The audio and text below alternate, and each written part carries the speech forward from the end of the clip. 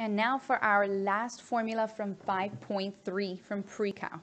Okay, this is power reducing formulas. So the whole goal here is to end up without any exponents. Okay, so sine squared of theta becomes 1 minus cosine double of whatever theta was given over 2. Cosine squared is the same thing but with a plus. So just like in the last formula that sine had the minus and cosine had the plus. Same exact formulas though. And then again, just like last time, the fact that tangent had the minus from the sine over the plus from the cosine, okay? So again, the goal here is to rewrite our exponents with powers of 2 so that we can end up using these formulas. So for example, if I give you a sine to the 5th, that means there's 5 of them. So I can write 2 of them, and 1 of them, so that I can use the formula on these two and then end up with no exponents. No powers. Again, that's why it's called power reducing formulas. Okay, so let's check out this first one. I have cosine to the 4th power. Okay, so I'm going to write this as cosine squared of x times cosine squared of x. So now I have 2 of these. Okay, so it's going to become 1 plus cosine of 2 of them, this is x instead of theta, all over 2, times, same exact thing, 1 plus cosine 2x over 2, okay? So now I'm going to multiply straight across, okay? Since I have 2 terms in my numerator, I'm going to have to FOIL this. Okay, so 1 times 1 is 1. 1 times cosine of 2x. Again, cosine of x times 1. And now cosine 2x times cosine of 2x gives me a cosine squared of 2x. And all of this is over 2 times 2, which is 4. Okay? So now I'm going to start splitting this up a little bit, okay? This denominator 4 belongs to all of them. So to make our lives a little easier, I'm going to call this a 1 over 4 plus, there's going to be 2 of these, right? So let me do it with a different color pen. These two are going to combine, and there are going to be 2 of them. So 1/4, right, because of that 4, times there are 2 cosines of 2x, and then plus 1/4 times cosine squared of 2x.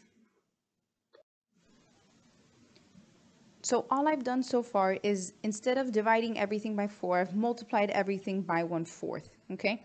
So I've gotten down from an exponent of 4 to not only having one exponent of 2. So I'm just going to use that formula one more time here, okay?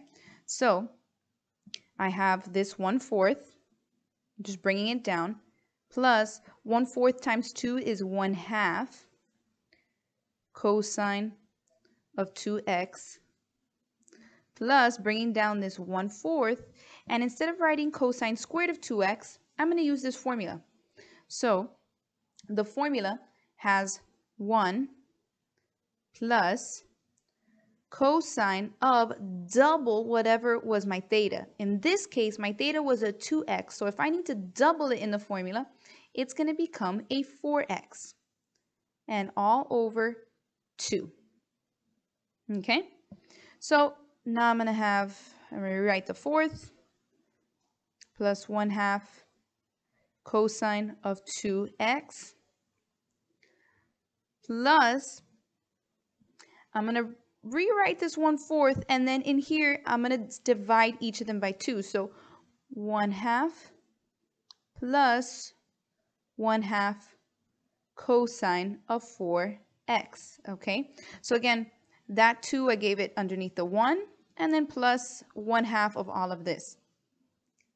So what I need to do now is distribute this 1/4 technically I'm done getting rid of my exponents. Now my next step is just to clean. And I'm going to come up here, so I'm running out of room. Okay, so I have 1/4 plus half cosine of 2x plus 1/4 times 1/2 is 1/8 plus 1/8 cosine of 4x. And my last step is that I have a 1/4 and an 1/8 that I can combine. So instead of calling this 1/4, I'm going to call it 2/8 so that I can add it with this 1/8, okay, which is going to give me 3/8. And now just rewrite my plus half cosine of 2x. I already combined that. And now plus 1/8 cosine of 4x. And I'm done. Let's do one more so we can practice these steps, okay? So now I have 6 times sine of 4x, okay? That 6 is a coefficient that I'm just going to multiply at the very, very end of my problem, okay? So I'm going to start off with the same step as last time. I'm going to say 6 times sine squared times sine squared, okay? So I'm going to have 6 times, my sine squared formula is 1 minus cosine of 2x over 2 times, same exact thing, 1 minus cosine of 2x over 2, okay? Whoops, I wrote a 4. Already doing the multiplication here. Okay, so now, again, I'm going to ignore that 6 for now. I'm just going to keep bringing it down all the way. And right now, I'm going to focus on cleaning this complicated portion, okay? So just like last time, I'm going to FOIL my numerators. So I'm going to bring down that 6. 1 times 1 is 1. 1 minus cosine of 2x. And again, cosine of 2x times 1.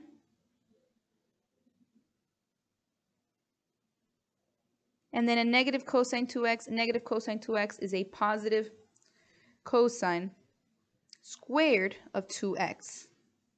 And all of this is divided by 2/2, which is 4. Okay? So remember how last time I divided each of them by 4? I'm going to show you another option that you can use. If I brought down this 6, instead of dividing all of this by 4, I'm going to factor out a 1/4. So it's going to be saying 6 times factor out a 1/4. And now rewrite this numerator. 1 minus, there are 2 cosines of 2x, plus this cosine squared of 2x. So again, all I did, imagine if I'd multiply this 1/4 to all of this, I'd end up with what you see up here. Just factored it out. So now I'm working with 6/4 times 1 minus 2 cosine of 2x. And now I'm going to worry about cleaning this last exponent, just like I did on the last question. Okay, so cosine squared is 1 plus cosine of double what was inside. So if inside was a 2x, now I double it to make a 4x. And then all of this is over 2. This is from my formula, okay? So I can split this like I did last time and call this 1/2 plus half cosine of 4x, okay? And then all of this comes down the same. So I'm going to call this 6/4, 3/2, just to make my life a little simpler. Let's say 3/2 times, right? All of this is the same. Just going to draw arrows for now. So 3 over 2 times that 1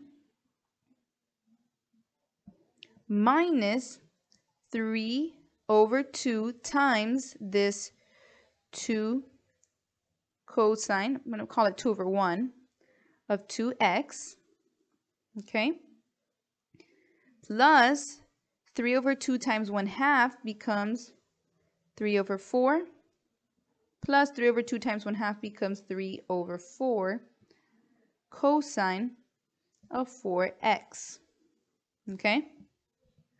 So now my next step is going to be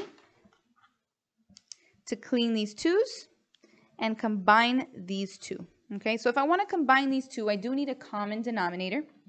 Let's say if I want it to be a denominator of 4, I'm going to multiply this one by 2 over 2.